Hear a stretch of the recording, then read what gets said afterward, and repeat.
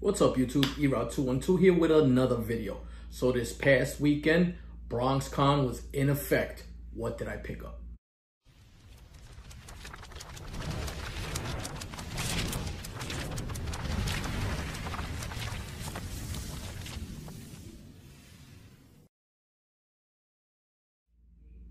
All right, so last Saturday, Bronx Con 3 was in effect, and it was a great time.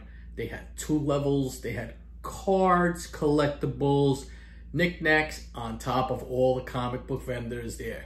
You had people like Street Side Anthony and Kyle's Comics, NRG Comics. There were just so many great vendors there. My man Dario was set up there. I believe that was like his first time selling right there. A bunch of good people from the community. Pops and Sons, who's changed his name. If you if you can, and you see this video, please leave a comment, because he changed his name and he gave me some great deals. So I wanted to show you that. But you know what? Before I show you the books, let me show you the floor.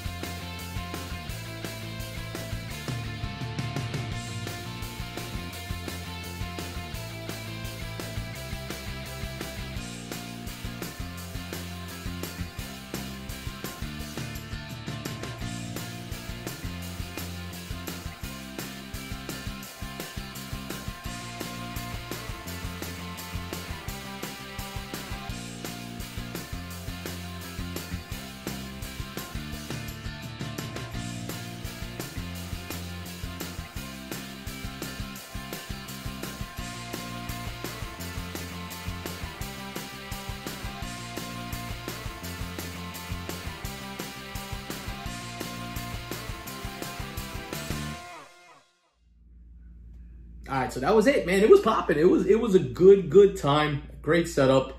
Had a lot of fun, a lot of laughs. But more than that, I got to shop, and there was some good inexpensive books that could be picked up, as well as expensive books if that was your flavor. A little bit of everything for everyone. So I picked up from one dealer right there, Wonder Man #1, his first ongoing series, X-23 Target X. What issue is this one? This is number 5 of 6. This was a mini series. Was it Brandon Choi did these covers, and number 6. Look at that cover. Just amazing covers. Really like those covers. And then yeah, and then let me see. Oh yeah, here you go. This was it. Tomb Raider. Gorgeous Adam Hughes cover. So underrated, these covers. And then John Tyler Christopher, very early negative space variant for Amazing Spider-Man right there. That's a great cover. Book has picked up a lot of heat. Then, like I was saying, my man Dario was set up there. Got to meet him and his son. Met his son for the first time, and he had some amazing books. He had an FF5 there, 1.8. He had some big boy books there. On top of bronze, silver, a little bit of everything. Great mix, which is what I like. And he gave me 3 books. I got to buy 3 books, and he gave me a fantastic deal. I have 2 of them with me now. The other one I'm working on pressing and cleaning. And picked this up from him. Amazing Spider-Man 61. And this is the first cover appearance of Gwen Stacy. And Amazing Spider-Man number 93. I believe this is the second Prowler cover appearance. Somebody correct me if I'm wrong. There was another vendor there. Had some good stuff there. I picked up this really nice Submariner number 58. Submariner is coming. And you don't find the Bronze Age stuff anymore the way you used to. Just the drying up. And I love this cover here. Submariner number 68. Look at that thing. That is just a badass cover. Oof. Show you that guy right there. And last book I picked up from that guy was Thor, God of Thunder, number, what is this? 4, right? And that's the second appearance of Gore the God Butcher. Wow, just a nice book. Look at that King Thor sitting on his throne. Love that. Really nice. And now these are from the one vendor I mentioned. It was Pops and Son, and he changed his name. He told me his new company name, and I apologize for forgetting it. But please leave a comment, and that way everybody knows who you are, and they can look for you at the next show you set up, because this man always brings amazing books. So this was just some minor stuff he had in his bins. I picked up this Marvel Premiere's Weird World. This is issue number 38. Marvel Premiere put out some great first appearances or first solo stories. They did a Wonder Man one. The big one is Scott Lang, but you get the Alice Cooper story in there. The Falcon had a solo series in there. Paladin, just a whole bunch of different people. This was sitting in a bin right there, and that's America number 2, and this is the homage to the Beyonce photo. So nice. Signed copy of Agents of Atlas number 1, signed by Greg Pak. How could you pass that up? With the Midtown Comics COA. Marvel Premiere 12, early Doctor Strange solo series before he got his own title. You know, I love my Wolverine. Just some great Wolverine variants right there. Issue number 54. Oof, look at that. Love that. Issue number 53. And issue 52. Really like that. It's got that little bit of red in there. You can see it right there. Just the hint with all that black and white. Looks really good. Great Alex Ross cover. I remember when this came out, everybody went ballistic for this. Amazing Spider-Man number 15. Mary Jane Watson as Iron Spider. Just a good cover. Daredevil 151. Like I said, Bronze Age Daredevils, people are scooping them up. you're not seeing them. 152, Paladin appearance, Mr. Hyde and Cobra appearance, Black Widow appearance, great cover. Talking about that Marvel premiere, here we go. First appearance, first solo series for Wonder Man. Big spec on Wonder Man, one of those characters that hasn't popped in the MCU yet. There were hints at him.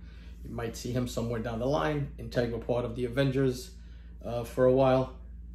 How about this? And this is the first Star-Lord in comics.